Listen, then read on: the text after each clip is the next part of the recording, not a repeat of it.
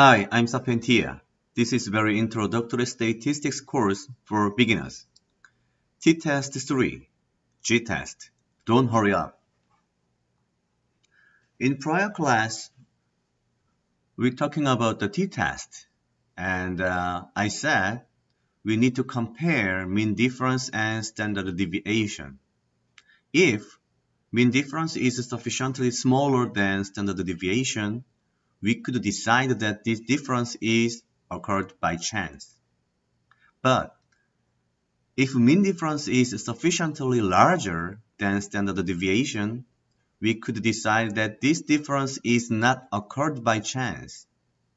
So I said we need to back to the basic of statistics. That is, statistics is a magic of variance. So today we will start this magic a little bit. Finally, the t-test is a statistical decision process, but we just decide how large the ratio of mean difference to standard deviation is. Okay, so let's get started. Magic of variance. But we cannot start right now the t-test. Why? The first reason is that we must know the normal distribution. We should understand normal distribution before t-test. Actually, the t-test and g-test, here g-test means a kind of a test based on the normal distribution. These two are very close. And originally, the root of these two tests are same. So, we should learn the normal distribution at this stage, that is g-test. But what is for g-test and what is for t-test? You remember the population and sample in prior class, maybe. I said the population is for this whole people, okay? This is population. And the sample is a part of these people. So the sample is a part of population. When we have a population, we can do g-test. However, if we have a sample, we just only do t-test. So g-test is for population data and t-test is for sample data. Okay, but before going to the t-test, we start from the g-test in this class. Okay, this is a normal distribution. If you have any experience on the statistics class, maybe you have seen this picture, normal distribution. But in most classes, I think teachers just said about, hey, this is normal distribution and next. But I will check one by one the unique feature of normal distribution. Okay, this is a normal distribution. And the shape is like a bell shape. Okay, and this is the center of the normal distribution. We have mu. Mu is mean, okay? So the center is mean and the left and right side are symmetrical, okay? And one more.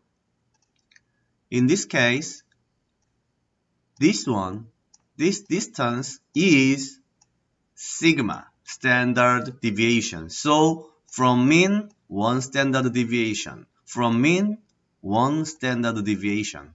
So this blue area, okay, this blue area is from mu minus 1 standard deviation to mu plus 1 standard deviation, okay? And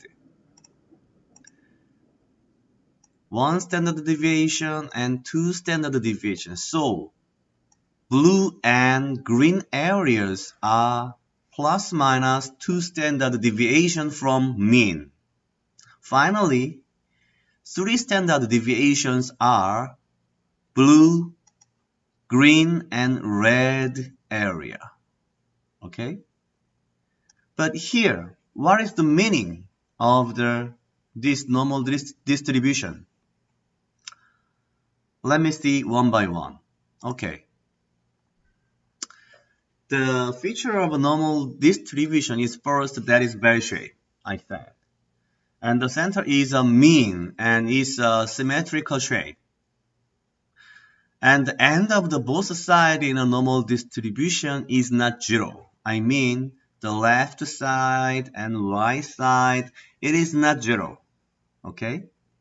And normal distribution is defined by a mean and standard deviation because, as you can see here, we just need to know two information. That is mean and standard deviation. Okay? If you have any number of mean and standard deviation, you can draw a normal distribution with a kind of some stat software. Okay. And because of these features, we have infinite numbers of normal distributions, okay, with different numbers of mean and standard deviation. There are so many normal distributions in the world. But here, the major point you must understand is the size or area below normal distribution is the probability. What does it mean that? Here, okay, we have a blue, green, and red area. However, there are very, very small area, maybe here and here. Anyway, the below line of the normal distribution, like I mean this line, below these lines are the areas are probability. As you know, probability is ranged from 0 to 1. So the sum of all area below this line is 1. Okay? 1. And as I said, this is center, right? Mu. So the left side is 0.5, right side is 0.5 because this normal distribution is symmetrical. Okay?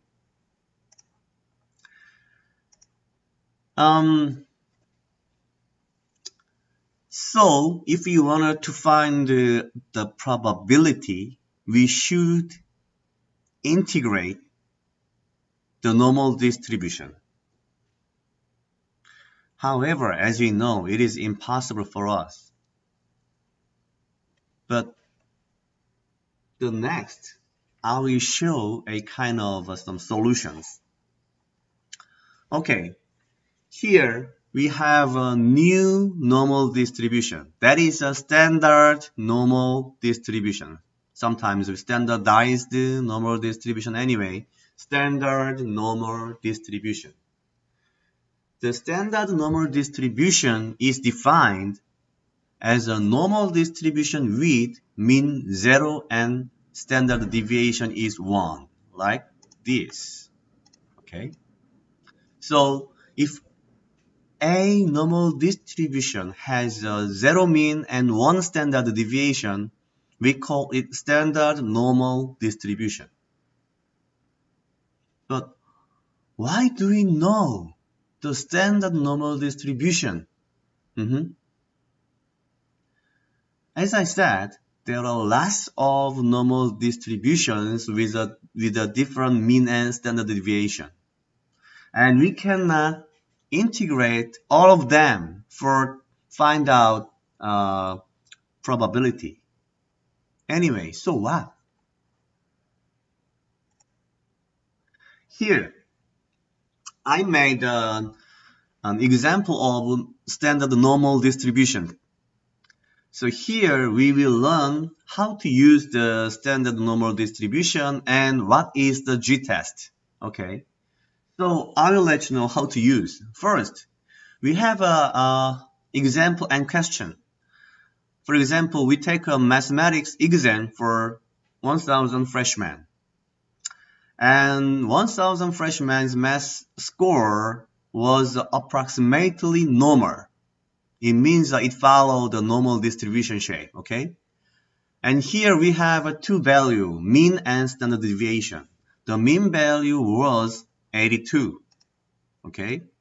And standard deviation is 5. So, okay, we have a normal distribution with a mean value is 82 and standard deviation is 5, okay? Anyway, so here we have a question. How many students are between 82 and 90? 82 and 90.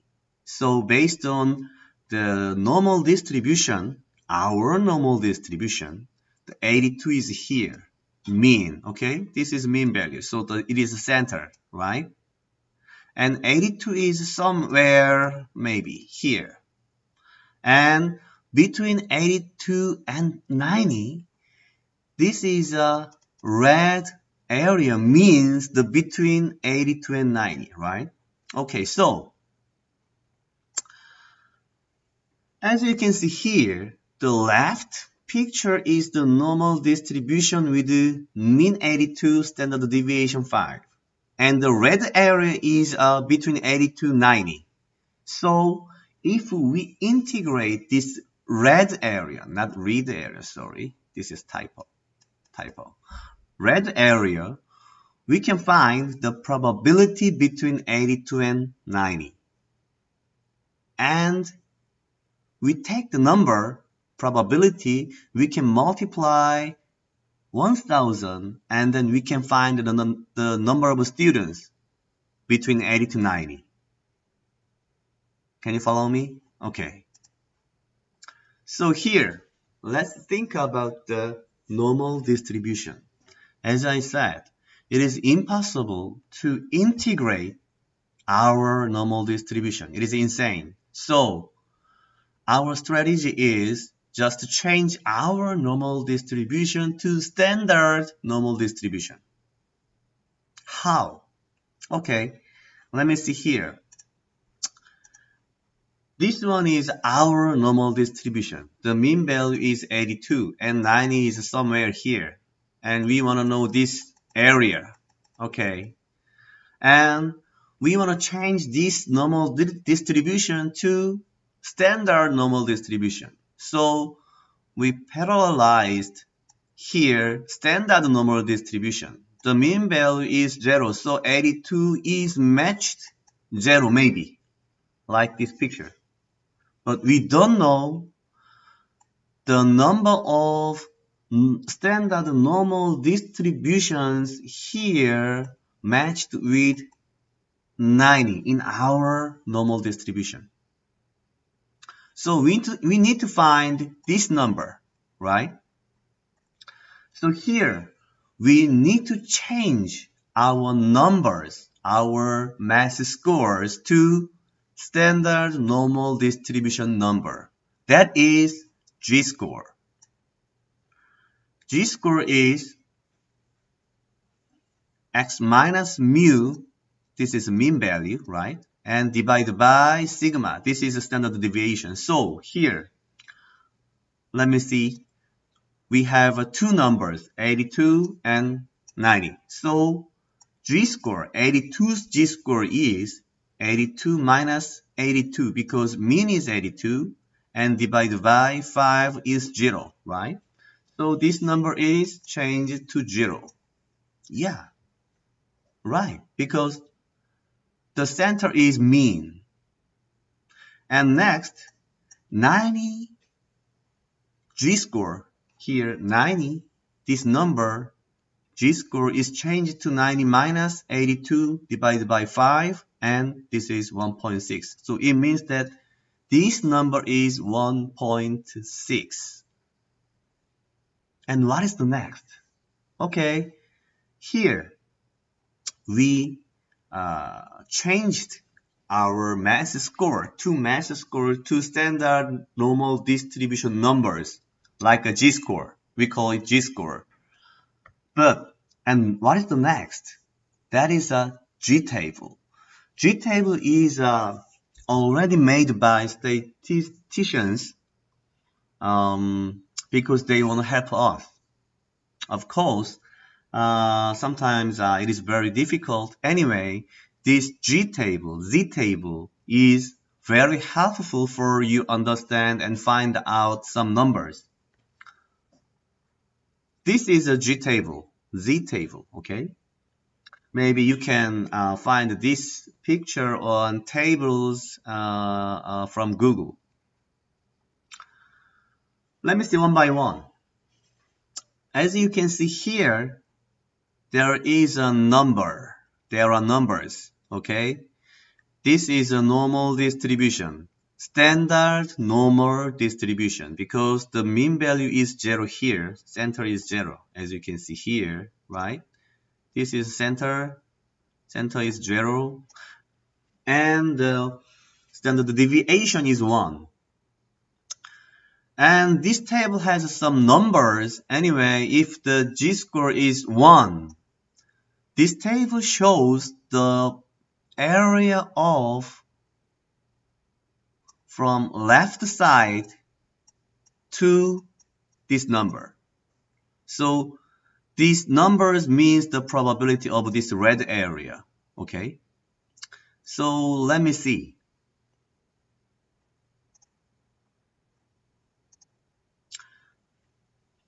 How to read the G-table?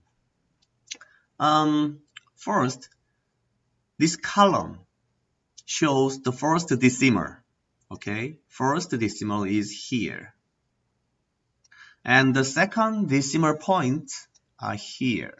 So if you find a 0.25, no, 0.25, yeah, okay, 0.25.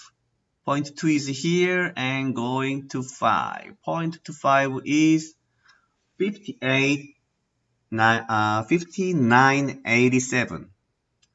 What does it mean that?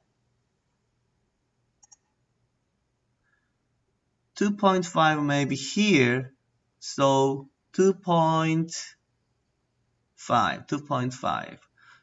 Sorry, 2.5 is 5897, so 2.5 is maybe about here. Okay, about maybe this is half and quarter is here. Okay, here. So from left side to 0.25, the area is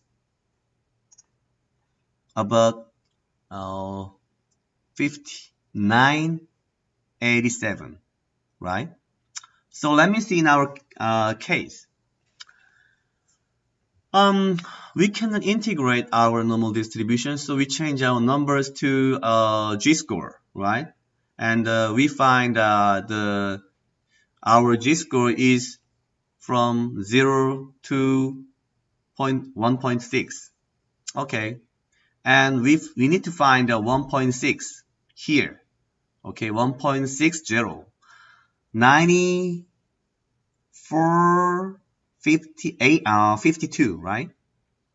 So if we use this probability here, the first problem is, as you can see this picture, our G-table just include the left all side. However, we don't need the left side. So we just minus 0.5, okay? Because this left side, whole left side is just half of the probability.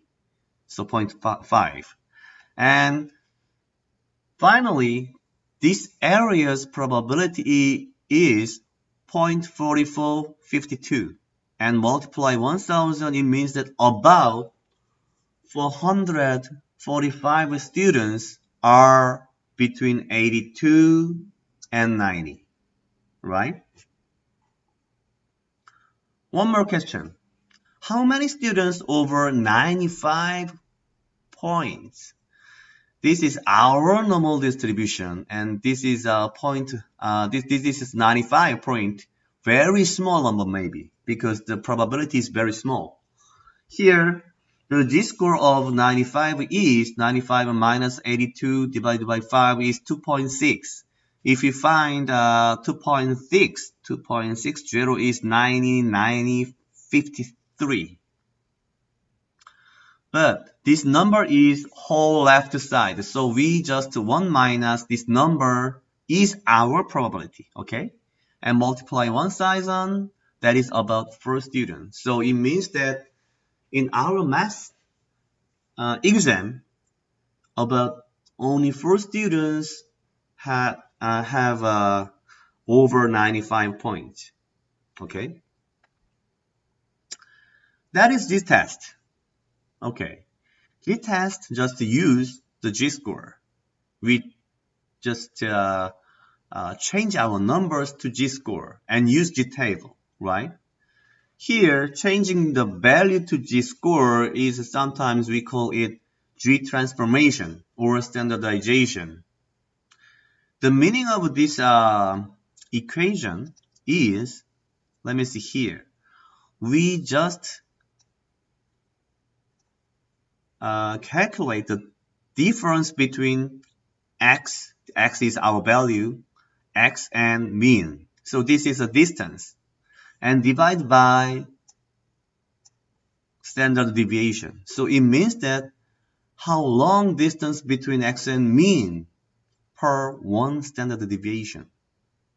Okay, the base to one standard deviation, how long distance between x and mean.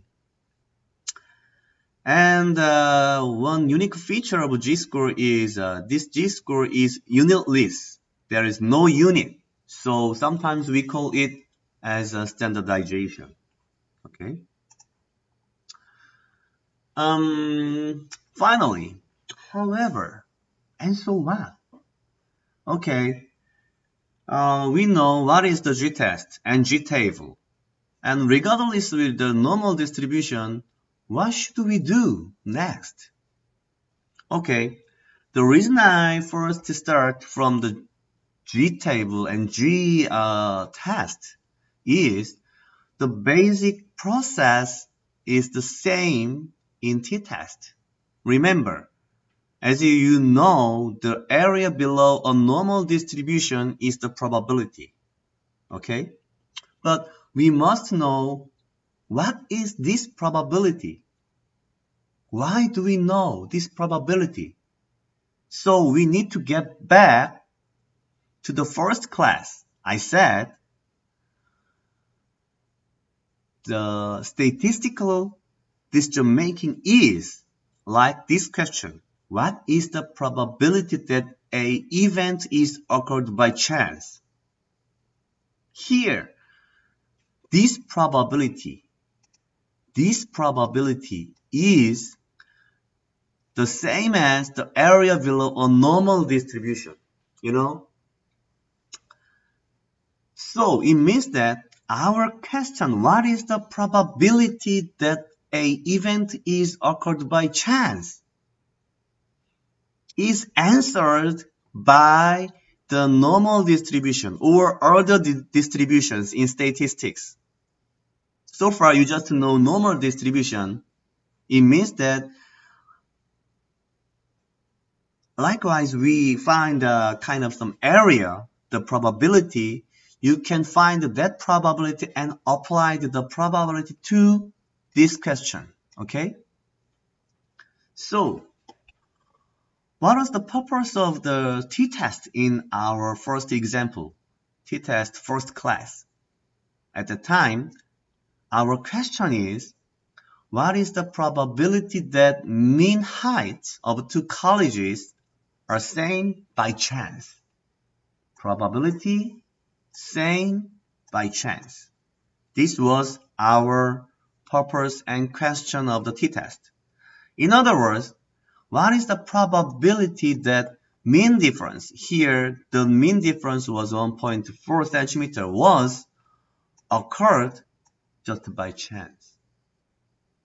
we must know this probability, and the t-test will let us know this probability. Of course, in next class, we will learn the t-test, but when we do t-test, we will use different distribution, not normal distribution. Okay, I will stop here today. T-test 3 equal g-test. Don't hurry up.